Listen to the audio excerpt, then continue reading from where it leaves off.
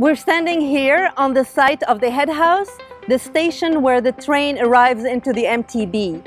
The excavation work should be commencing on the 1st of December 2015, and we should be completing the work by February 2017 in time for the apron work to be completed. As a UAE civil engineer, I'm proud to be part of this project. The project so far is on track in matters of cost and schedule. I look forward for more challenges in the near future. The full tunnel will be finished by Q3 of 2016. Once we finish pouring all the concrete, we would have poured 95,000 cubic meters of concrete.